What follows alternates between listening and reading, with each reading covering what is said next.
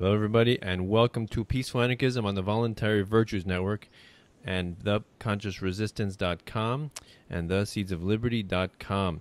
So today we have Daniel Hawkins, who's coming in from Florida, and he's a returning guest. We had him on a couple of months ago talking about his series, The Anarchy Never Tried. I think we just talked about part one, and it's a 6-part series, so I'm sure there was a lot he did not say. So we're going to tease a little bit more information out of him, perhaps part 2 and part 3. And also he's associated with the Art of Not Being Governed Facebook pages, also Vacate the Military, Vacate the State, and Vacate Public Schools on Facebook. So the Vacate the Military has been getting a little bit bigger recently, so we'll talk about the idea of veterans coming to anarchy, and you can find all those things, all of his writing and information on artofnotbeinggoverned.com. So Daniel, thanks a lot for coming back on. Sure. Thanks for having me.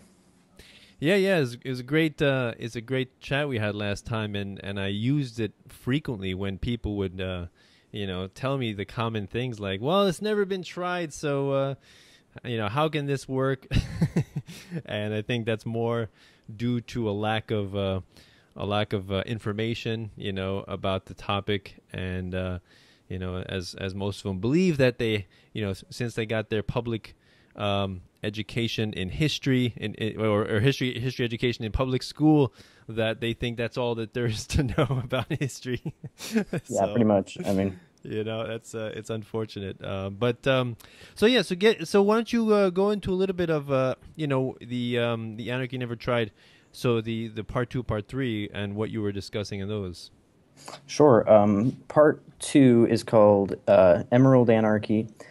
So that one is it's part of the Anarchy Never Been Tried series, and that is basically talking about Ireland and their long tradition of what is called polycentric law.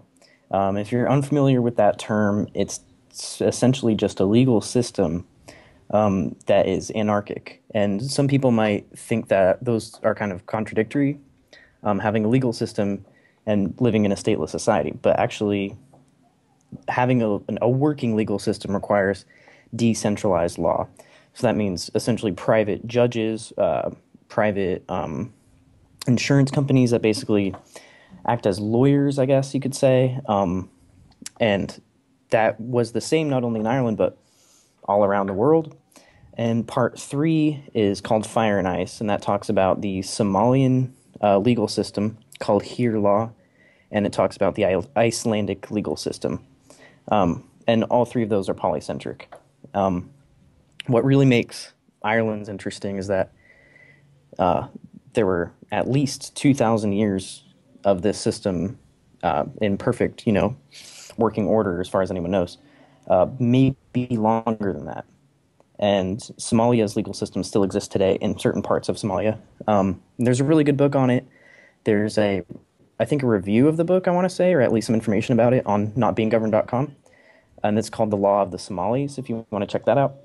But you can also just read part 3 of the series, and I believe there's a link for that in the bottom of the article.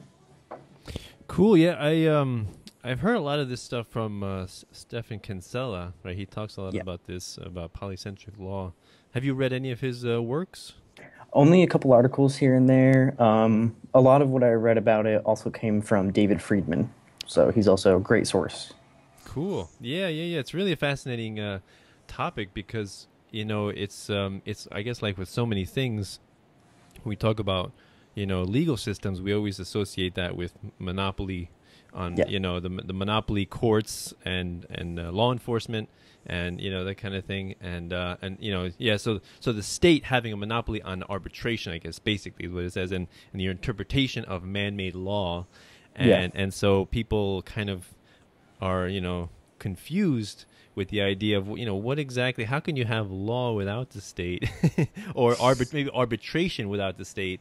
Right. And the idea is that arbitration, like any service, is something that various people can offer and can compete with each other, right? Why does it have to be just one provider?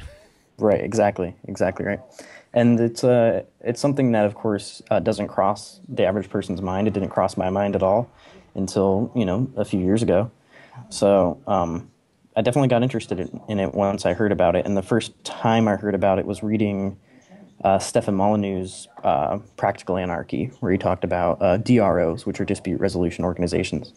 So just kind of looking up, has anything like that ever existed in the past? And the more you research it, you realize, human societies all over Europe, human societies all over Africa, parts of Asia, and parts of the Americas have always used essentially DROs in one form or another since, since before recorded history. So.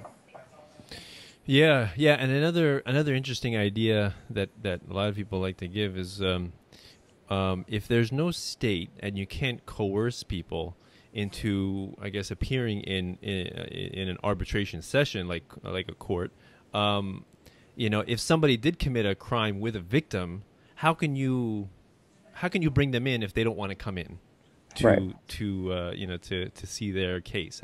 And what would you say to that? I would say if you want to know historically how it's been done, more or less, I guess, in Iceland is a good example. And Somalia also. So part 3 is just a good thing to read. People had essentially insurance agencies, and this is how it would work, I think, now. Where if you want the insurance, right, if you want to be represented in court in case something happens to you, right, if you would like someone else to show up, maybe they stole something from you or wronged you in some way.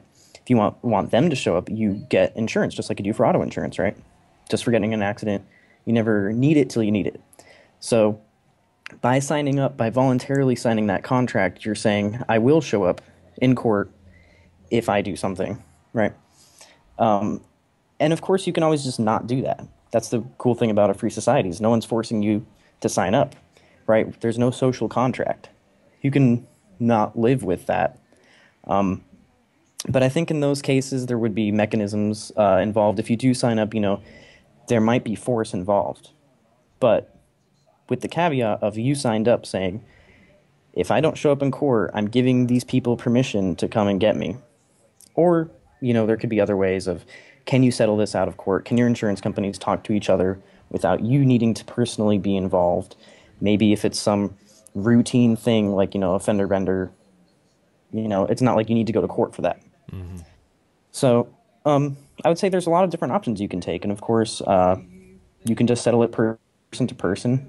But if someone is really not willing to arbitrate whatsoever, historically there were things like just dissociation, ostracizing. And I think that can work today, definitely. If you don't like a certain company, you can boycott them. And in large enough numbers, boycotts become, bankruptcies. It can destroy you. And I think that dissociating with people happens today. You hear it with social media people all the time. And historically, the way they did that was a lot of times in Ireland, they would do these things where some people think it's sort of this origin of the hunger strike, where another party who refused to show up to court, the wrong party would go to their house and sit on their porch or their steps or whatever and just starve themselves. And that's pretty extreme, right? It has to be extreme in that case, I think. So they would sit on their porch and say, why am I not eating?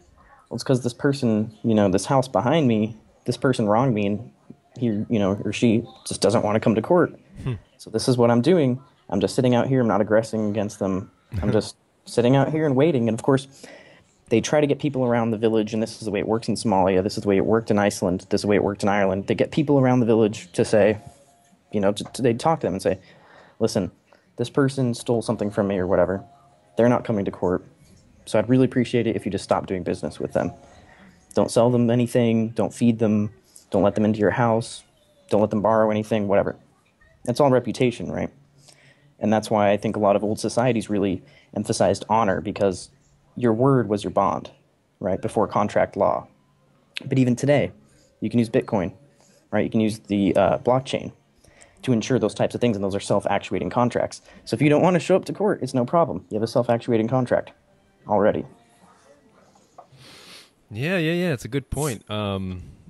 That yeah, you're right. Like in these older societies, my wife likes to tell me that like she likes to watch these these movies of how they were in Victorian England, and Britain and things like that, and in Europe as well, with chivalry and the knights and and being honorable, right, Yeah. and being one of the worst the worst punishments is to be considered or is to be dishonored Oh yeah. or act dishonorably, and that's amazing how that's changed and it's no longer the case. And maybe I would argue also that the that welfare and the war on poverty has done a lot to destroy the need for people to retain reputation, a good reputation in Yeah. society. Because who cares if you take care of or if you treat your neighbors nicely or kindly, because you're gonna if you fall on bad or hardship, you can just apply to the state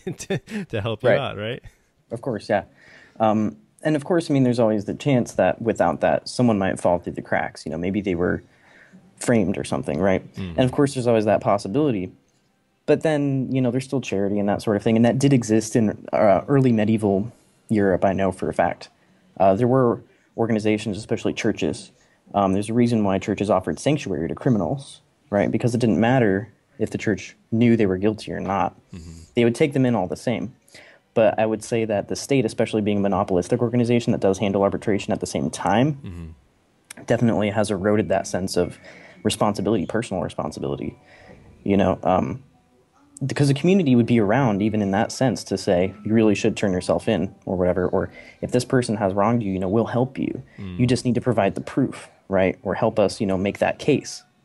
So personal responsibility was essential to human life. If you didn't have it, you couldn't survive. You couldn't feed yourself. No one would do business with you, because especially in a barter system like that existed a long time ago, if you let someone borrow something, like a plow or something, you were doing it with the expectation that that person was going to give it back to you as you gave it to them, right? And of course, I think we're getting back to that a little bit with Bitcoin and with cryptocurrencies. I think we're kind of restoring that sense of personal responsibility that we've kind of lost over time. Yeah. One thing that's interesting about Bitcoin is that it's like pseudo-anonymity, right? Yeah, yeah. And so in one sense, I could see how some people could say, well, maybe the idea of Bitcoin is kind of, undermining the necessity to have a good reputation because, you can't, how do you boycott somebody who you don't even know who you're interacting or you're exchanging with? You're, Right. you don't even know the other person. So in that idea, in that cyber world, how do you boycott somebody? Wait, what would you say to that? Well, I would say that if you're trying to make a living on your own, especially, it's good to have your identity out there in some way. Maybe not at the moment, maybe not if, depends on what you're selling and how you're selling it. And I'll just leave that there. But if you're maybe on, a site like Etsy, right? If you want to sell some of your art or whatever, some craft that you make, putting yourself out there in kind of this as this, person who has a business really helps, and people can tell by your reputation whether they want to buy something from you. And I mean, it's the same way that it works on eBay. It's the same way that it works on Amazon, and I think that things like Yelp today could be completely compatible with Bitcoin for sure. But I think we're becoming actually more aware of people's reputation now because we have the internet, right? You can find out who someone is pretty easily. Right, Google. You Right. Google somebody. And I mean, that could be a bad thing, of course, but I think it really could be a good thing. I think that ultimately putting out your personality, at least, in a professional sense, is a really good thing to do. It's just smart, to say, this is me, this is what I make, this is what I do. And it helps with your business because it shows that you're an honest person, willing to put yourself out there in that way.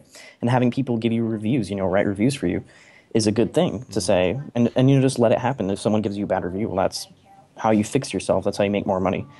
But I think that, I mean, the whole contract element that can come with the blockchain is definitely something that I think we've lost.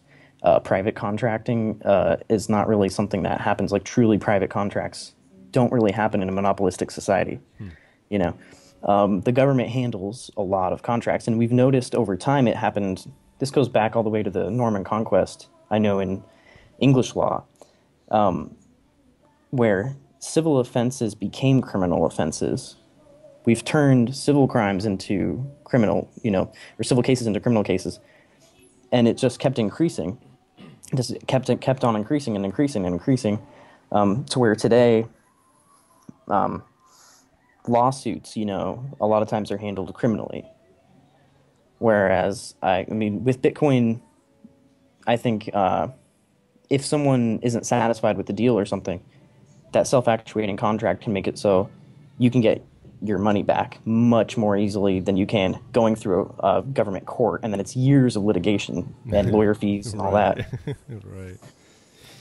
Right, and I don't remember. I think it was Stefan Kinsella. He mentioned this, that the idea that like today, let's say a big corporation, let's say like Monsanto, can sabotage a small farm, and with the intent of destroying them financially, like let's say sprinkle some of their seeds on their land, and then claim that they stole them, and then you engage these people in months or years of litigation that bankrupts them, because they have these army of lawyers and never bottomless pockets. So and Stefan Kinsella was saying, like, if in the end something like if the person who made the charge was found to be or the person that was charged was found innocent, then the person who made the charge has to pay all those fees,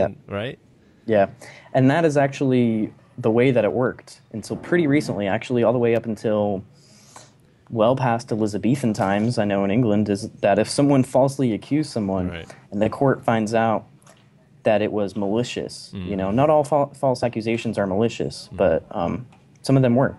The way that would have been handled in the ancient world and in a lot of the early medieval world would be through combat. We don't want to do that today, of course, and there are so many other ways we can handle that instead, especially financially, now that we have a much better monetary system, But that will damage your reputation for sure. And it used to be that if someone did accuse someone falsely, knowing that they were innocent, they would have to pay the equal amount. In English law, it was paying the equal amount that person would have had to pay you. Right. So if you accuse someone of murder, which was pretty terrible, knowing that person was innocent, you would have to pay whatever bounty would have been ordered, had that person actually committed the murder, on top of everything else, on top of paying for your, basically lawyer or whatever, and taking the case to the judge, who would usually ask for the same price from both parties. So it's just a stupid thing to do. It was then, and it is now, and it still would be without the government involved. I just thought of this now. What about because you see this happening recently a lot with really I guess famous men, like celebrities, and then these women come up from the woodworks, like from their distant past, saying he raped me decades ago. Now, regardless if they can prove it or not, like that's a serious attack, and that's a that injures their reputation seriously, right? Oh, for sure. So how do you recover? Like, how would they recover that? I'm just curious. Do you have an idea? What do you think? In a polycentric system, I think that obviously statutes of limitations are by themselves monopolistic, I think, but I think that private insurance agencies would probably negotiate a type of statute of limitation. And of course, with rape, it's not like murder where, it's not quite the same, where there is no statute of limitations for murder in almost any country. Right. But for that, I guess it depends on the society at the time. It depends on what people are demanding. That's in a market for justice, they would be, of course, having to listen to what people believe is right. So if, the majority of the populace or some part of the populace thinks that the statute of limitations should be 10 years or something, barring this case, this case, this case, and this case, insurance agencies will listen to that and will have to, in order to survive, in order to keep their customers, have policies that say, in this case, this case, this case, and this case, within a period of 10 years, you can bring your case, right? And that's the great thing about it, is that whatever situation you can come up with, there's always some portion of the market that believes a certain thing, and polycentric law has always been a response to customary beliefs and customary opinions, and that's something that David Friedman definitely writes a lot about, is that these, whether it was, a tribal society or it's our modern society today, whatever our beliefs are would be reflected not only in the marketplace for goods and services, but in the marketplace for justice. So whatever we think is right and wrong has to be reflected that way. Otherwise, those companies go out of business. The government can tell you what's right and wrong, and they don't care because you're their slave. You have to do whatever they tell you. But in a system where you pay them, where you pay your insurance company, they have to come up with these things for you. And like today with auto insurance, now they have good driving rewards and that sort of thing. Right. Those are things that are kind of newer policies, but that people have been demanding. And of course, there's nothing that says insurance companies that handle cases against others, that today would be handled in a government court, wouldn't have to, it's nothing that says they wouldn't have to listen to you in the same way that your auto insurance company does. So the term statute of limitation means that there's a certain time limit where somebody can make an accusation from when when they accuse. Okay, so like you can't accuse somebody of harming your grandfather. Yeah, right. And you can't be like, this person stole my TV 20 years ago, because at that point it's like, why did you suddenly care? Right. So of course, a court today you can convince, I suddenly care because of this reason, but they might not listen to you. Whereas in a private arbitration setting, and with your own insurance company, or between two insurance companies, they can come to agreements case by case. And I think that's really important. That's a really important distinction to make, is that with a monopolistic legal system, there is no case by case. It's one size fits all. That's what monopolistic law is. Yeah, that's awesome. I could talk about this for a long time. This is a fascinating topic to me. Yeah. But also, actually, let me say one more thing before we talk about the Vacate the Military. Sure. It's like you mentioned, I think Etsy, and the idea that so many people say, well, if there wasn't a government looking out for us, we would be buying products that would be killing us. We'd be buying food that would be poisoning us, without the FDA, without USDA. And then I'm like, well, haven't you heard of like Amazon reviews and consumer reports and right. And it's not like, those companies that have been poisoning people, Waste Management, right? Yeah. Big case in Alabama. They were poisoning people because they had this landfill that they put next to a small town, poisoned a lot of people, but Waste Management had enough lawyers and enough friends in the government, like the DA of Alabama was involved with Waste Management. You have no avenue of redress for that, because it's you against the same party. We talk about the term judge, jury, and executioner. Who are you to be judge, jury, and executioner? Rightly so, right? That's an outrage. But suddenly, when it's the government, we don't think of it being the single entity, being judge, jury, and executioner. That's what it is. It's the government it handles all of it. It handles the police, it handles writing the laws, and it handles arbitrating. Right. So we find ourselves not guilty. Right, we found ourselves not guilty, and that's exactly what happens. And of course, with like Etsy or something like that, you can be like, okay, don't buy from this person. Yeah. And you can tell your friends, don't buy from them. Yeah. And their business will probably just shrivel up and die, and it happens all the time. Right, talking about judge, jury, and executioner, I use that term a lot, just describing police, law enforcement. Like it's just so sad how like a lawyer can go to university for years and years, and have a case of, let's say, murder, and that goes on for such a long time, and then you got this cop just shooting people without repercussions or punishment. And even the prosecutors in a lot of those cases are completely paid off and completely don't actually want to prosecute it. I think like 1% of officer involved shootings actually end up in an indictment, let alone a conviction. Hmm. I can't imagine Wow. what tiny number the conviction must be, Gas. you know. Right. Paid vacation, right? Yeah, paid vacation. And then you're So probably done. yeah. Oh. All right. So why don't we yeah talk about your the Vacate the Military, and you said it's been growing recently, right?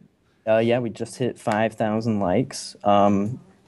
I've been like kind of involved in the peripheries mostly, but it's been a whole host of people who some of them don't want their names to be shared for obvious reasons because Vacate the Military, Mm. especially out of almost all our pages, gets the most death threats, Hmm. right? Wow. This is Really? something that happens. This is something that happens on Facebook all the Mm. time. Mm. Grown adults, I assume, sending messages to Right. people saying, I'm going to go to your house and kill you in your sleep. Wow. I mean, these are Wow. people who think that they are somehow sane and Right. integral to a peaceful society and law and order. Yeah. No, this is it's. I think because of that, I think is why we're so proud of it. And it's one of the sister pages of Art of Not Being Governed. But it's something that Jamie Redman helped kind of start. He does almost all the graphics, and I think it's been a really huge success recently. And we have one admin who is a veteran, at least one admin who's a veteran, and he's been handling a lot of the messages that we get. A lot of them are from other veterans saying like, sometimes they're like, I think you're really wrong about this, but I'm willing to talk to you.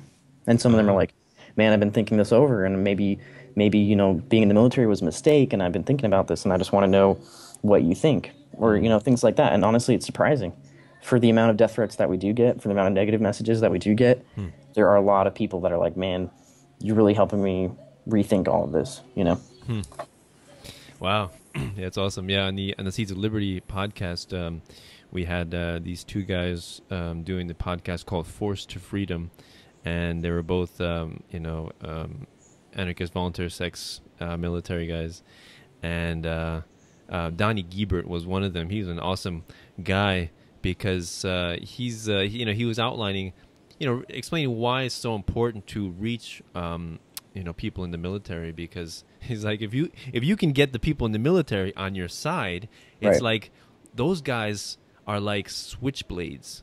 They're like useful in difficult situations, and they have skills, and if you can just get them to understand these things, it's Right. amazing how much of an asset they can be. Of course, and that's been actually if you and I think Prof. CJ talks about this some of his podcasts.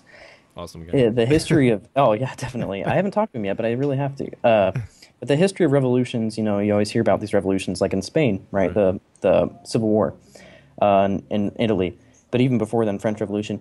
There's always been these. The revolutionary elements always try to get military people on their side, right? France had Napoleon and also Lafayette on their side, and it helped them succeed. And of course, they're always looking for veterans, especially in Italy and Spain. When they fought the fascists, they were looking for veterans on their side. And those, of course, were actual wars. But even if it doesn't amount to that, they're still good people to have. And of course, those revolutions were fighting for the wrong causes, etc. Mm. Putting their own people in charge. But it was still a smart thing to do. And even right now, the military is full of very, very statist elements, usually conservative. And those are the people that need it the most, right? We don't want to preach to the choir. It's nice, it's really nice. I like having these conversations, of course, but the conversations we're having aren't for us. They're for Mm. people who haven't heard them yet. Right. And I think that Vacate the Military, especially, is a huge, help with that. Mm. If you can find one veteran who's willing to talk to his friends, Mm. you know, even if he gets shut down 9 times out of 10, that one time out of 10 makes a whole lot of difference because that Mm. can just lead to more. Yeah. Yeah, yeah. One thing that he said that stuck with me was, the brain. When you talk to people in general, I guess the brain is like, think of a man on an elephant, and the man is the intellect, the rational part of your mind. The elephant is the emotional, reptilian, Yeah. limbic system part of your mind. And so you can talk to the intellect all you want, talk to the man, he can understand everything you're saying. But if the elephant doesn't like you, he's going wherever he's going to go, and the man is going to go with him. That's true, yeah. And I think one of the main things that really turned me toward libertarianism and turned me ultimately toward voluntarism was reading about the drone war. And that was definitely something that I, thought and felt about at the same time, which I think is what you really need. Just hearing about, like, there's another study that confirmed this, actually, a really comprehensive study, but the first one I read was that in Pakistan, over the course of, 6 years or something, 98% of the casualties were non-value non-high value targets. So only 2% were high value targets. The rest were just unknown. Oh, shoot. Right. Okay. So by the rules of war, you have to assume those are civilians. Right.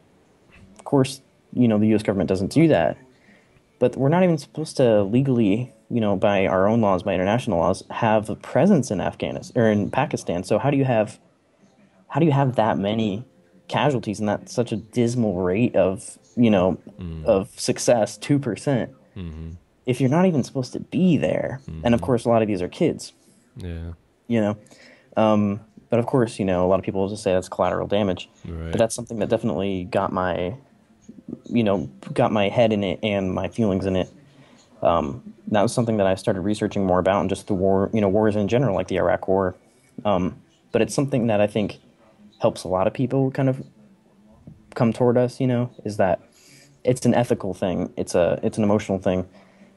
Seeing that your tax money is going toward these, going toward the Department of Defense and going toward their contractors, who in turn are just indiscriminately killing women and children. That's happening all the time. Yeah. There's a really good app. I can't remember what it's called, but you can get up to date, pretty much up to the minute drone bomb updates. Wow. Yeah. Oh my God. And it's really grisly. They don't actually say any details. Gosh. No, it's called Metadata. That's what the app is called. It's called Metadata. It has the logo is one of the NSA's little logos they had on. That's the octopus with the tentacles all over the earth. Wow. Yeah. People were talking about how it's just the creepiest logo. Right. But it does somehow, it gets the metadata of the drone strikes. No one knows how. Oh shoot. How they get it, but they do get it, and so they'll say you'll get an update that says another drone strike in Yemen hit a car, 7 people dead. Right? Doesn't say who they are unless they know it's a kid or something. Gosh. But it's just something that really be and especially if you see pictures and stuff, you're like, man, that's what's happening. Right? It has pictures too? It doesn't have pictures, but if you do, there are articles and stuff you can read, antiwar.com and stuff. Right. Sometimes there are pictures, and they're that for me especially was and seeing the Iraq War too, seeing a lot of that, the highway of death. It hits home because you're this is the evil of government, and the same goes for the other side too. Same goes for other governments murdering people, whether it was Stalin, Pol Pot, whatever. Yeah, that reminds me of, I know you have to go, but it reminds me of Karl Hess' quote. If you're a government apologist, if you're a government supporter, sooner or later you're going to have to be an apologist for mass murder. Yeah, all the time. Yeah, I mean, in history, it's the name of the game is mass murder. Right. Yeah, and a lot of people, it's amazing how many people gloss over that. It's well, we got roads, that's nice. We got right. Well, what I've noticed is if you talk to historians, especially, or people who are familiar with political science, is at some point in the conversation they will tell you, straight face and completely sober, the foundation of government is violence. Right. Barack Obama said it in an interview, right? Yeah. He said the government is a monopoly on violence, and that's what we have. Yeah. That's what it is.